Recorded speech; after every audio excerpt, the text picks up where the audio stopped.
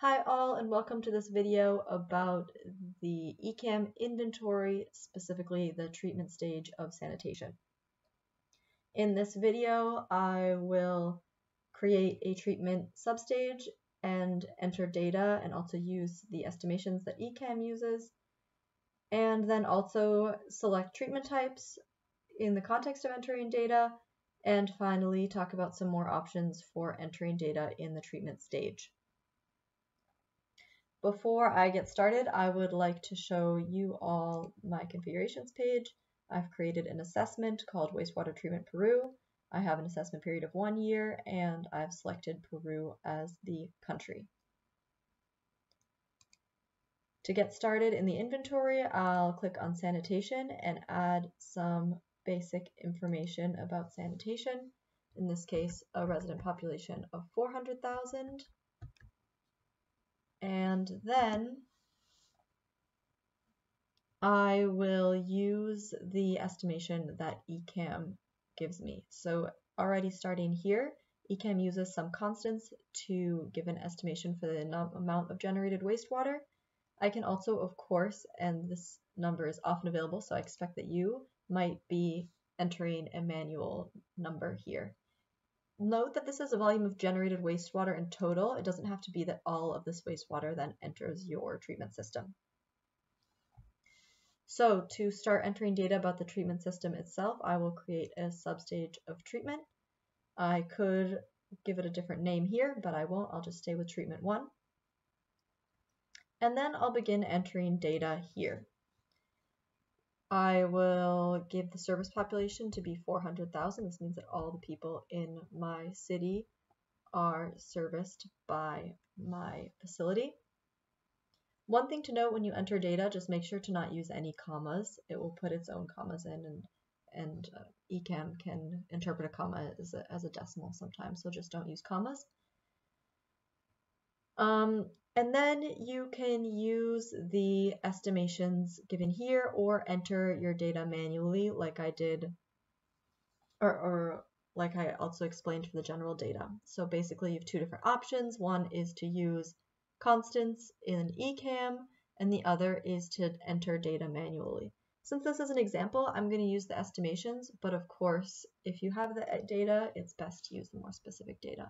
So here I will use this estimation. Again, this means that 100% of my wastewater is being treated. And then I'm just going to also assume that 100% of the treated water is then discharged to a water body. I will also use the influent BOD5 load. And then it gets a bit interesting. This effluent BOD5 load, it can come from the data that you have from your facility if you're measuring what the effluent is, or maybe you know because of some regulations. But you can also enter some characteristics of your facility and use constants based on those characteristics. So in this case, I'm working in a primary and secondary treatment plant with biological treatment, so I can use this 15% to get an estimate for my effluent BOD5 load. My total nitrogen load in the effluent is again the same. If you're using your own data, make sure that you get it into kilograms per your assessment period. So in this case, it would be kilograms per year. Okay, you also have grams and tons available to you as well, so you could choose that before entering it. And then I will continue total nitrogen load in the effluent, also the same treatment, primary and secondary biological treatment. And then the nature of the data that you enter changes a bit. These are emission factors and not total values. So this has to do with how much greenhouse gas is being emitted by your treatment process itself. And again, you can enter this data manually and have a custom value. It's unlikely that you're measuring this specifically in your plant, but if you are, of course, use the custom value. If not, then you can also use the characteristics of the facility here.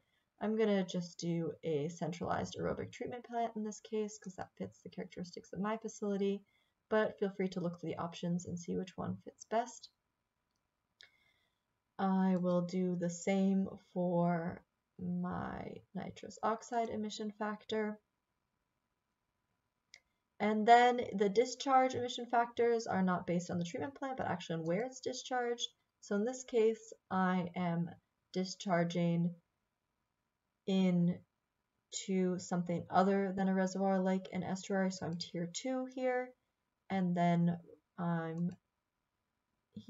am in this freshwater estuarine and marine discharge tier. Then energy consumed from the grid, I will enter as 2,000,003. There's the data that I have from my facility. And then here, this emission factor for grid electricity is also taken from the country that you entered from the configurations page. You can also change it if you want to here or also in the configurations page. And then I can estimate the amount of sludge removed. This is often might be known by the facility, so you can enter it here, make sure that it's in dry weight. But in this case, I don't have the estimation, so I am going to use a high rate trickling filter with mixed sludge because that's what I have in my facility. BOD removed as sludge. Similar question, and I have an aerobic treatment plant with primary treatment with mixed sludge, so I will go ahead and select that. Now you can see that I have this whole upper section filled out. I can show output so you all can see that I have some greenhouse gas emissions already calculated in here. Use highlight mode to show, for example, that when I go to electricity, it has to do with the energy consumed from the grid and the emission factor for grid electricity, and also for the treatment process, that all of these characteristics of water are used. I have a 0 for sludge management because I haven't entered any data yet about the management of sludge. Those options exist down here. So you can see that you then have a bunch of these options to toggle yes or no.